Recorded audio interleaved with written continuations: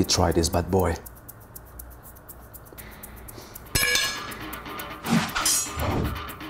You know, in order to start a new year in a fantastic fashion, you gotta do something good, right? I'm not gonna make something complicated today. It's gonna be based on leftovers. Of what? Of this. Rosca de Reyes, la fouasse, the king cake crown. Fair enough. When you make those things, they do not last. And of course, any leftover brioche, panettone, bread would do the trick, as long as the crumb is still on the soft side.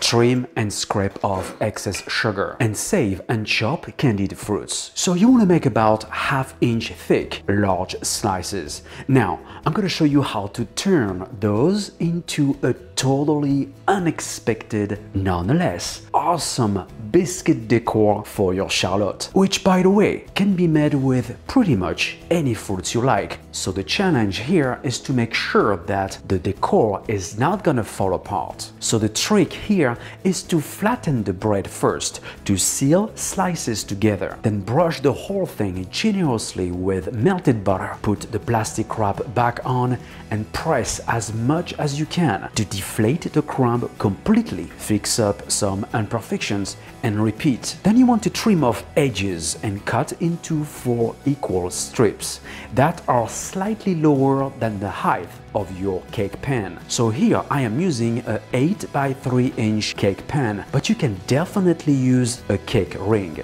Next, hot pan, and I am going to sear my brioche on one side.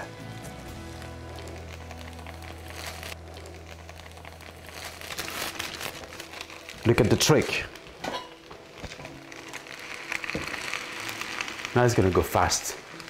Wow, now I can smell the toasted brioche. It takes about 90 seconds to sear. Next, line the cake pan with plastic wrap. So in order for the wrap to stick to the mold, wipe the cake pan first using a wet sponge. If you don't have any, ask Bob. Make it nice and neat, and if there is any imperfection, use a pizza wheel. How smart is that? Cover the bottom of the pan with more bread and set aside. Next task, I'm gonna peel, core and cut each pear into 6 wedges.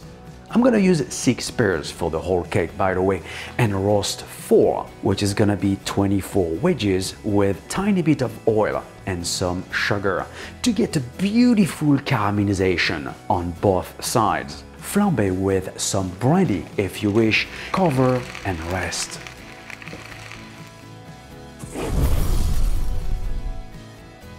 Wow, gorgeous. So you wonder what's gonna happen to the 2 other pears we have in store? Well, those will be microwaved with some sugar, vanilla and lemon juice, then blended with a couple of melted gelatin leaves. The diplomate cream, which is a vanilla custard lightened with mascarpone and whipped cream, a delicacy from another world. Bring to a boil milk, vanilla and 1/3 of the sugar. Meanwhile, combine egg yolks, sugar and starch. Temper a mixture, whisk well and put back on the stove. Bring to a boil again, whisking constantly. So medium heat and keep an eye on it. Not 2, just 1. Turn off the heat, add the melted gelatin and mascarpone. Blend well and chill. By the way, what's the difference between crème diplomate and crème madame? They are both pastry cream based with whipped cream added to create a light and fluffy mixture, though crème diplomate has gelatin added to it to give extra stability and firmness. Next, whipped cream. Beat heavy cream to medium peaks and fold in custard. Ouh là là, ça va être bon. Now the fun, the charlotte montage. Spread evenly some of the diplomate cream, add roasted pears, candied fruits if so, and top with more cream. Add more brioche and set aside. With the remaining diplomate cream, you want to split in half, half for the pear filling and the other half for the topping. Mix the first half with the pear puree and finish the cake. The addition of the pear filling will definitely enhance the flavor and texture of the cake. Place in a freezer for 3 hours to set, unmold, and keep refrigerated. In the meantime, I'm gonna toast some sliced almonds and cut in half the remaining roasted pears and decorate the cake. You know, you don't need fancy molds to create fancy cakes. This is what you can do with leftover bread and basic fruits when taste meets elegance. I hope guys you have enjoyed this rustic pear shallot episode. To get the full recipe, go to brunoskitchen.net. For now, please subscribe, like my page on Facebook, and follow me on Twitter, Instagram, and Pinterest at Bruno Albouze. Enjoy and see you next time.